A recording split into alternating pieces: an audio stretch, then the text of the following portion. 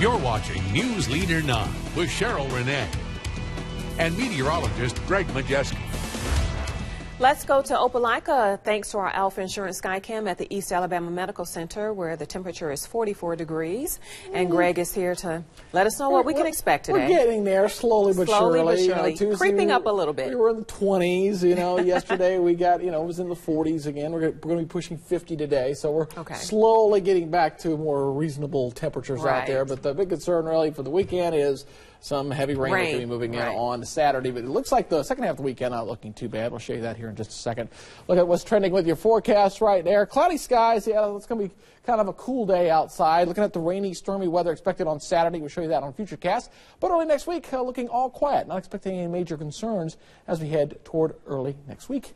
Now, looking at the radar right now, all clear out there for the moment. Expected to remain pretty much quiet forward today. There was some concerns about maybe a few sprinkles or stuff today. It looks like that's just not materializing, as most of that staying off over toward the central and eastern portions of the state.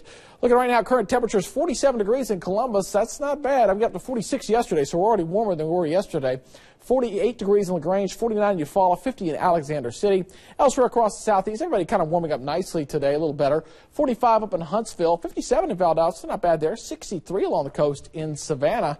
And as we take a look at what's going on, is we've got a couple of weak systems, kind of a little bit overrunning. Got the retreating high pressure. This is what's brought us all that cold weather. So you got it kind of got a southerly flow materializing here, and it's overrunning, and it's just very weak at that. So it's setting off some light precipitation here. This will kind of filter on out and get on out of here. What we're watching for is another piece of energy that's going to be diving down out of the Rockies. It's going to spawn a new area of low pressure here in the south central plains. It's going to race to the north and drag with it a cold front that's going to set off some thunderstorms. That things are going to really warm up as we head into your Saturday. You see the models here trying to kick off a few sprinkles for today. Again, I think for today we're going to stay mostly dry. We'll see maybe a scattered shower or two as we head into the day for tomorrow. Then we're going to watch this cold front that's going to be moving into the area here for Saturday afternoon with some showers and thunderstorms. Right now, the Severe Storms Prediction Center says toward the east of us, over towards southeast Georgia, could potentially see some severe weather as this front goes on by. But for us, right now, not looking at that threat. Just looking at some heavy rains and some thunderstorms.